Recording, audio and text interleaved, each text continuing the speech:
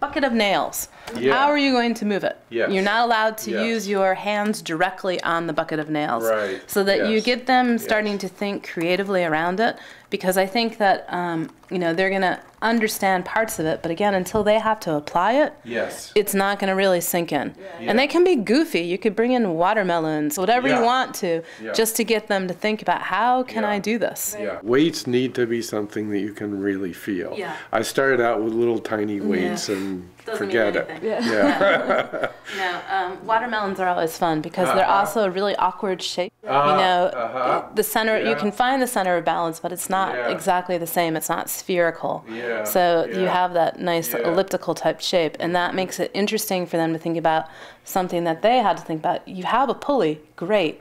What's the cradle?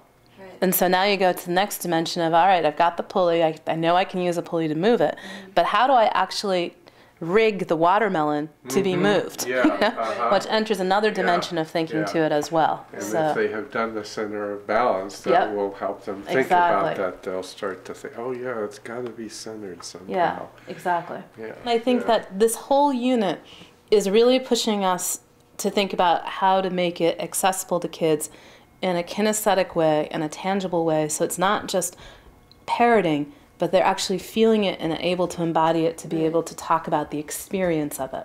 And I think that, you know, the key is the experiential wherever we can through this one. Because all of these concepts, you ask most adults, they cannot tell you for the life of them how a lever or pulley works.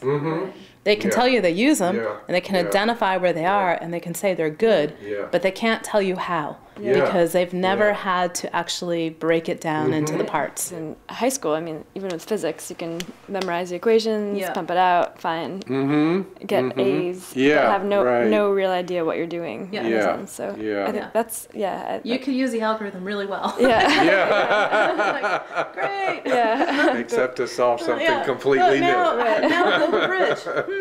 Yeah, okay. Yeah. Trial and error. Yeah. Right. Yeah. Yeah. So yeah, so that's exciting.